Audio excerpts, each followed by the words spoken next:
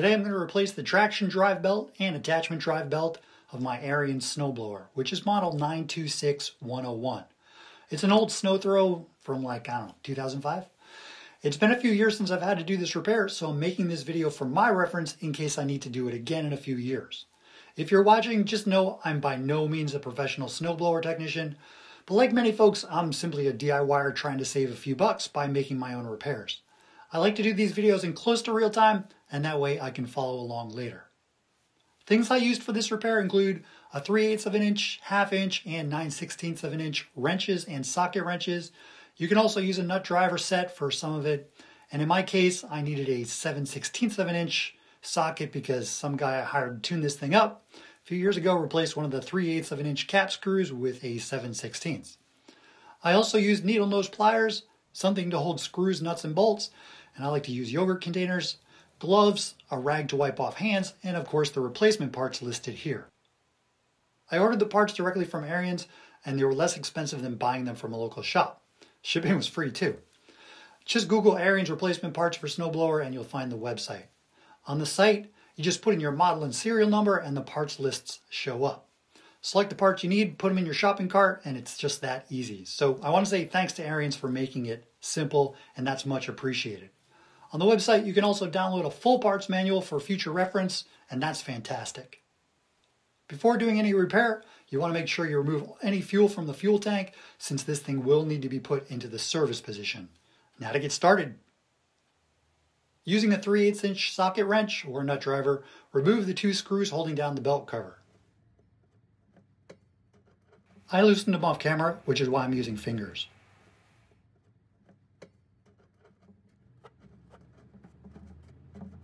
I'm going to keep the background volume low because it was a really windy day and there's a lot of noise in the microphone.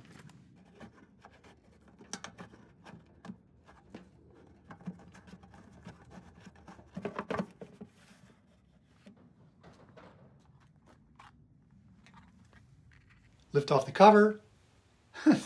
Seems like it should have been easier. Luckily it's pliable. Put the machine into the service position, and that's a two-handed job. Remove the wheel on the discharge chute side by removing the axle pin, and that'll give me access to 2 of the 6 cap screws securing the back panel. Remove all 6 cap screws, which are 3/8 of an inch, although one of mine is 7/16. Thanks, repair guy back in 2015. Set the screws aside and remove the back panel.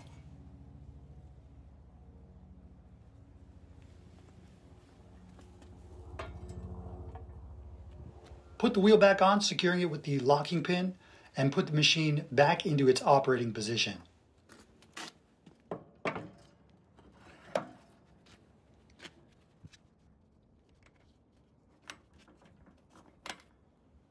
Wheels on the ground. Before separating the auger attachment from the body, there are a few things to disconnect. Start by putting the discharge chute control to the middle position and the deflector lever in the lowest position, which actually raises the deflector. Remove the cover to the discharge chute gear using a 3/8 inch nut driver, and then pull the clip pin.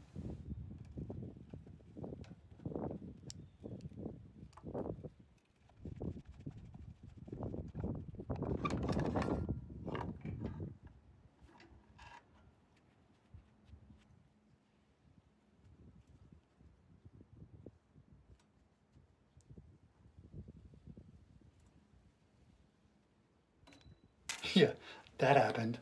I'm apparently working with Mr. Butterfinger today.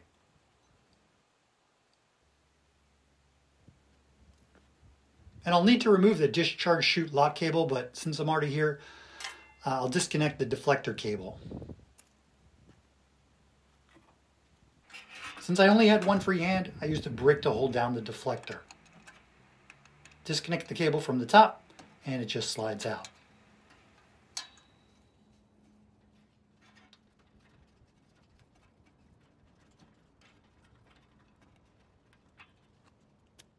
With needle nose pliers, squeeze the gray plastic stop and pull the cable down through the holder.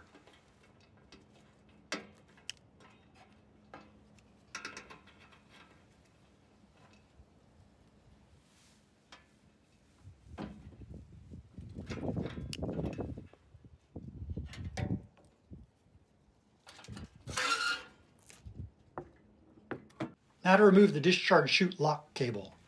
To get it out, the front screw needs to be unscrewed all the way, and then the ball can clear the spring-loaded locking mechanism. I'll show you how this thing works later, since it usually requires adjustment at the end.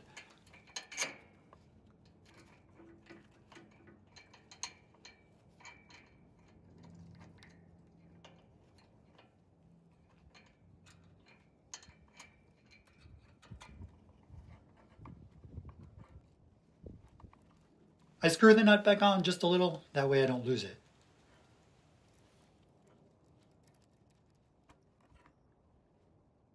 Now to go back to the control panel. With needle nose pliers, remove the hairpin of the discharge chute rod under the control panel. You can see the top of the hairpin here. It can be a bit tricky to get out, but I was able to pull it out with my fingers. Removing the pin disconnects the rod from the discharge chute rotation lever.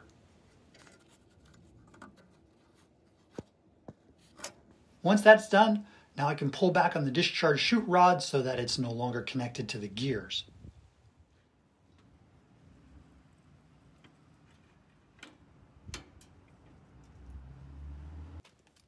Remove the belt finger using a 1/2-inch socket wrench.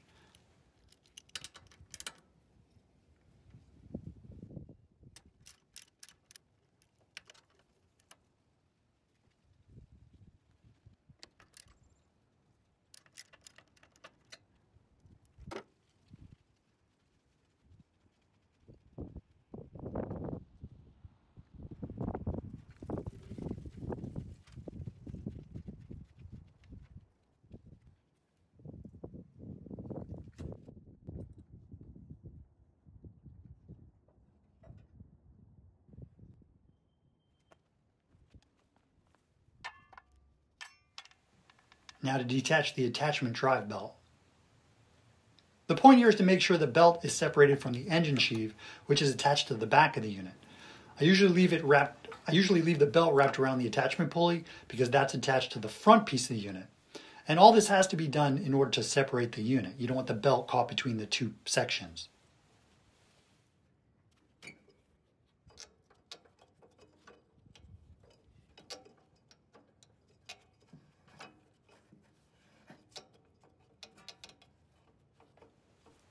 Before the next step, which is separating the unit, make sure the back and front of the unit are properly supported. You might want to get a helper to hold the handlebars or use something to prop them up, as well as have something in there to prevent the wheels from rolling.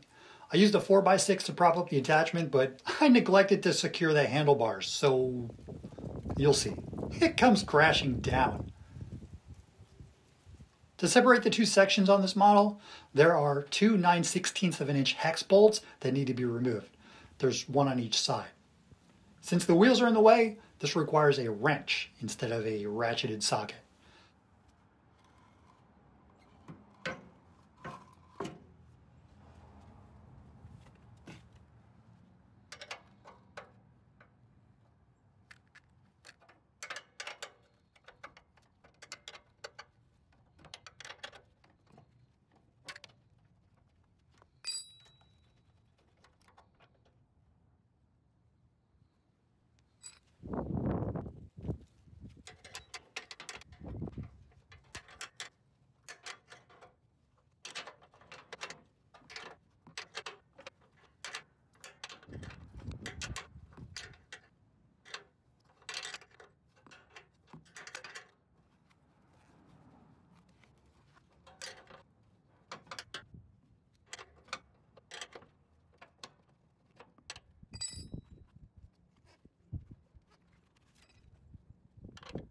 This is where a second set of hands is definitely helpful.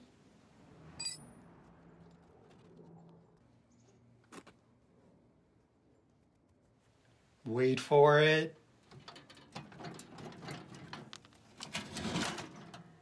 Yeah, that happened. Here's a look at how the sections connect, which is pretty nifty. The front piece hooks onto the bar there.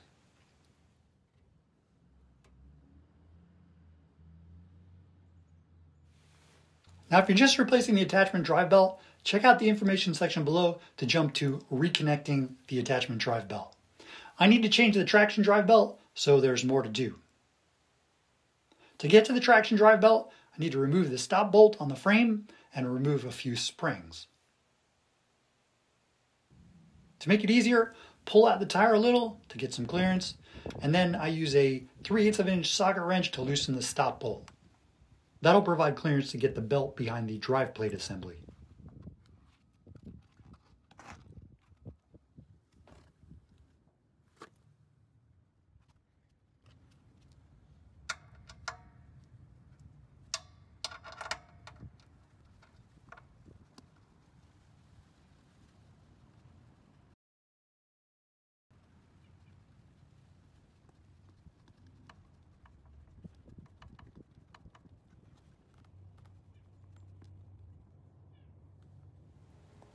Remove the spring between the traction drive belt idler and the frame.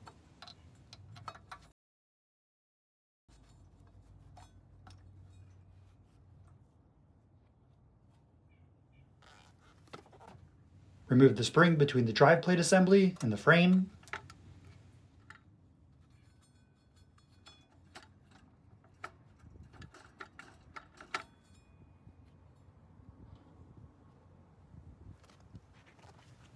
Get my new traction drive belt. This is an OEM part and is made in the US. Bonus.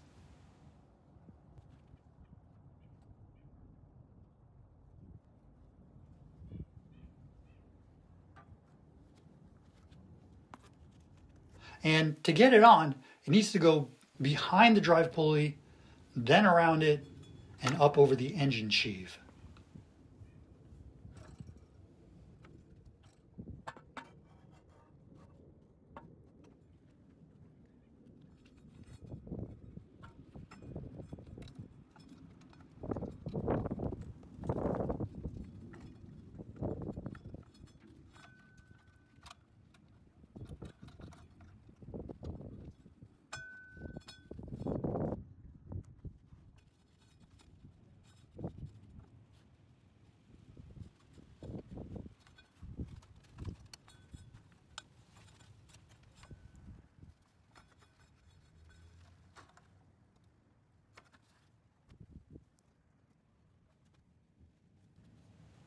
And it's a bit tricky with one hand since it requires lifting the drive pulley to get the belt between the drive pulley and friction disc.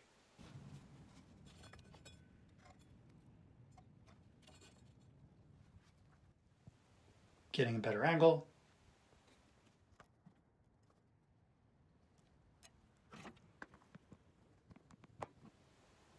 I'm using the discharge chute as a tripod.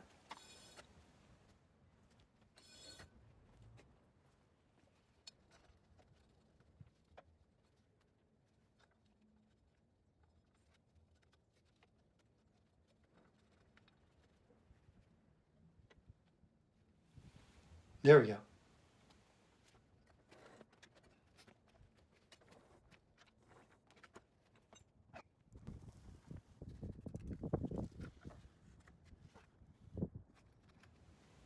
Once I put the spring back on the traction drive belt idler, it'll increase the tension on the belt.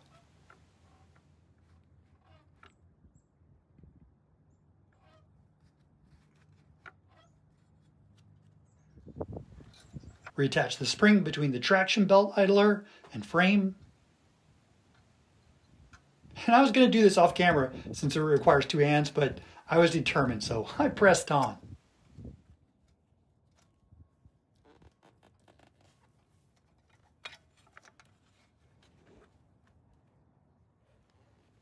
Reattach the spring between the drive belt assembly and the frame.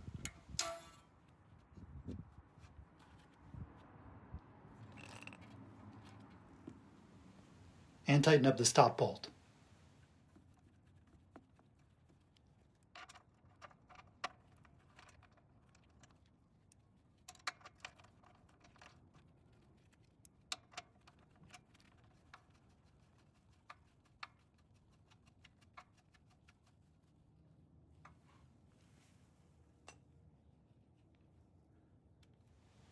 This little clip here is irrelevant to the video. I'm just replacing a missing clip that stabilizes the rod attached to the drive plate assembly. It may be why my drive belt actually broke. I ordered this part directly from Ariens too.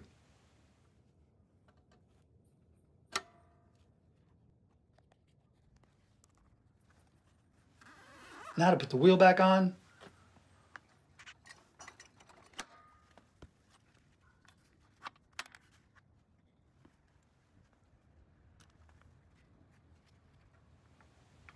Just so you can see how this works, when the traction drive clutch lever is held down, the friction disc makes contact with the traction drive pulley, which ultimately makes the wheel spin.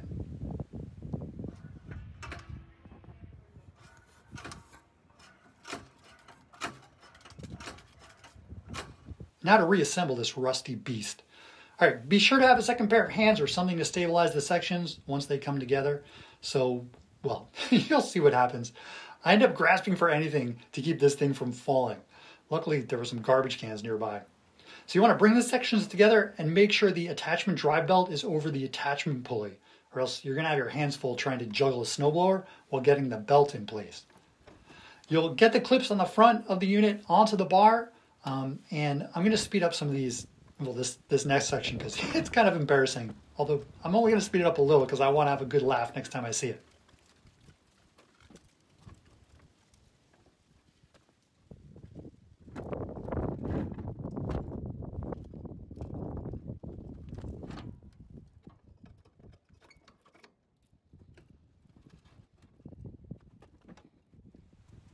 The thing was starting to get heavy at this point, so I started grabbing for anything I could to prop it up. Freaking out here. Thank goodness for that garbage can. Luckily it didn't collapse. Since I couldn't get the two sections together with one hand, I got one of the bolts in off camera. Before I put the 9/16 of an inch hex bolts back in, on both sides, I wiped them off and gave them a little coat of Vaseline. It's just an old trick my dad taught me. The petroleum jelly keeps bolts from rusting.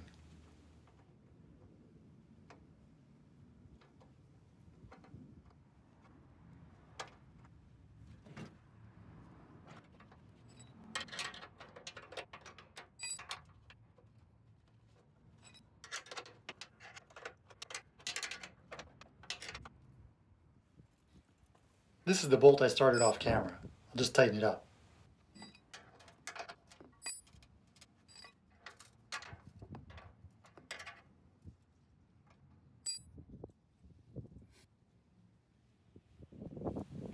Now to reattach the attachment drive belt. Here I try to get the belt around the engine sheave and inside the attachment belt idler, but it's not going to work. So it's best to put the snowblower back into the surface position, which is what I end up doing. And yep, I lifted that with one hand. And to get the attachment drive belt around the attachment pulley, you pull down on that piece that has the attachment brake shoe pad on it, just to get it started. And again, I needed my other hand to do this, so it's going to be done off camera.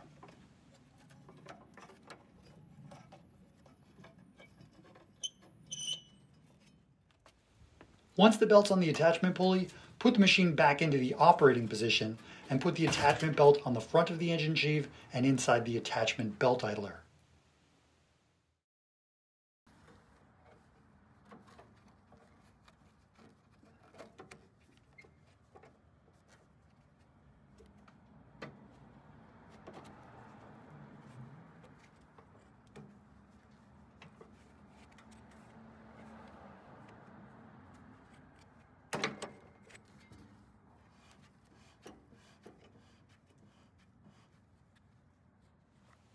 When the attachment clutch lever is engaged, the belt becomes taut. It will also be held in place once we reattach the belt fingers, which is the next step. So reattach the belt fingers, and the bolts are 1/2 inch, and I've coated them with Vaseline.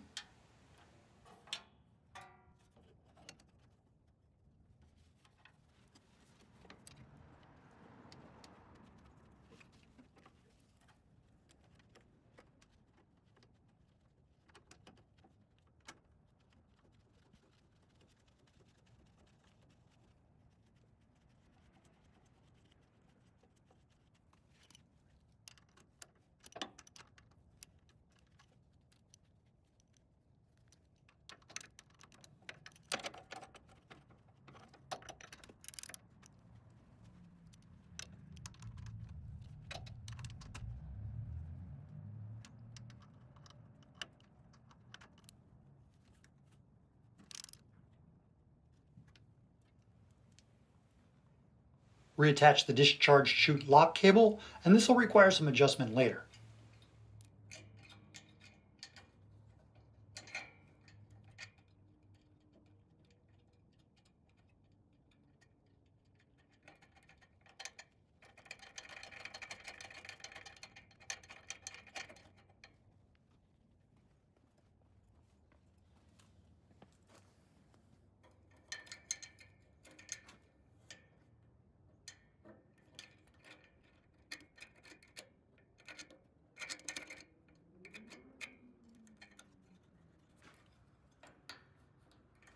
So you understand how it works. The lock cable lifts the spring-loaded latch that has teeth, and the teeth connect into the gear in front of it.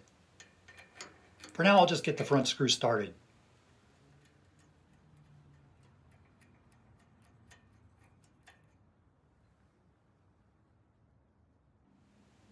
Now I'm going to slide the discharge chute rod forward so the first hole comes through, and I'll put the clip back in.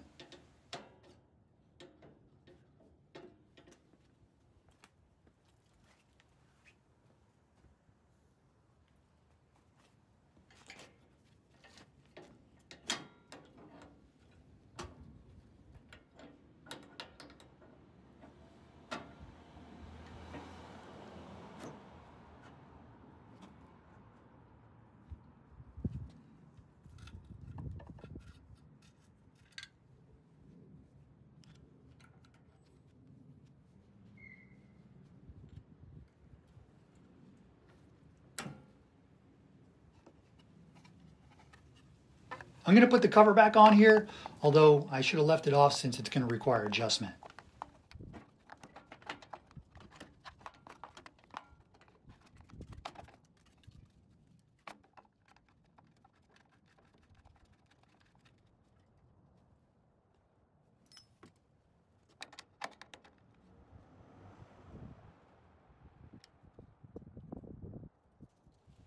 Before I finish with the discharge chute, because I still have to put the hairpin into the rod underneath the control panel, I reattach the deflector cable.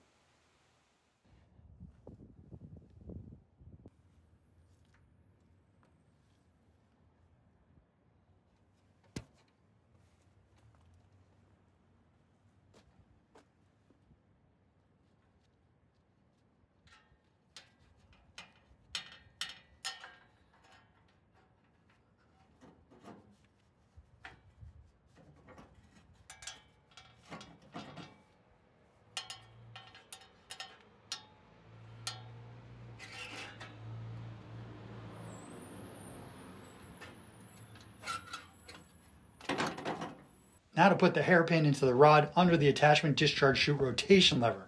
That's under the control panel. This is not easy, especially with one hand, and it requires lining up the holes in the rod with the holes in the handle.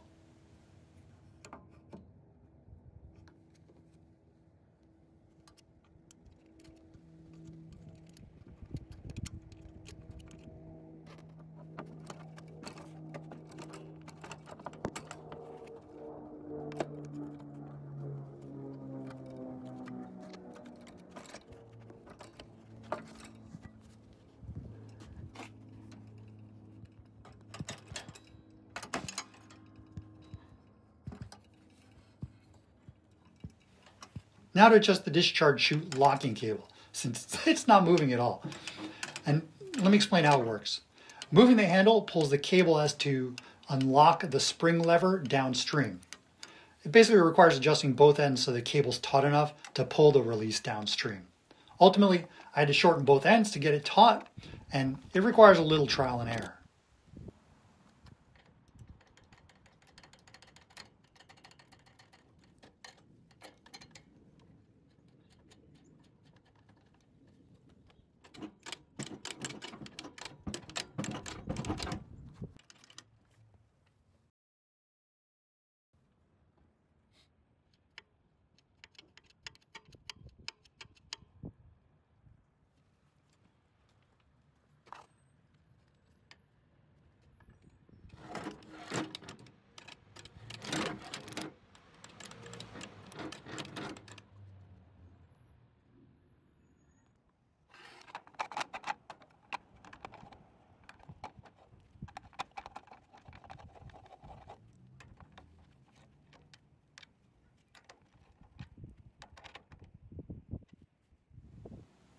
At this point, before putting the back panel and belt cover back on, it's a good idea to give this thing a test run just in case further adjustments are needed. I propped up the wheels for the video's sake, and I moved the locking pins into the center of the wheels. You might want to do that as well. And I put some gas in. The gas was probably 1.5 years old, but starts right up.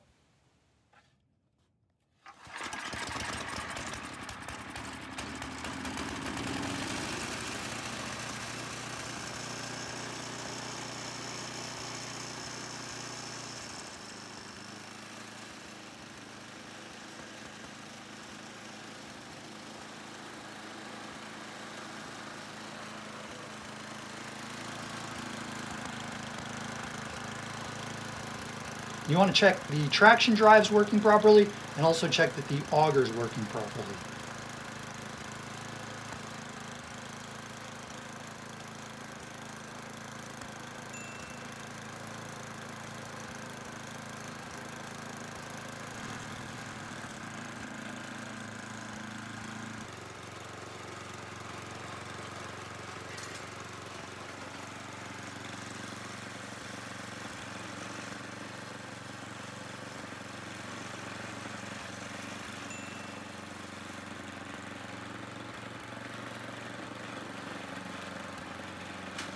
Did I just drive it into the wall?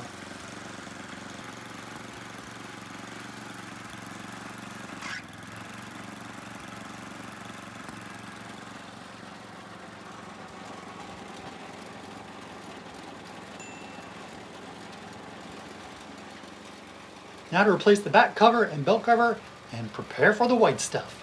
Happy holidays, everyone! If this video has been helpful, please do me a favor and like it. More importantly, please subscribe since that's what keeps the channel going. Thanks for watching.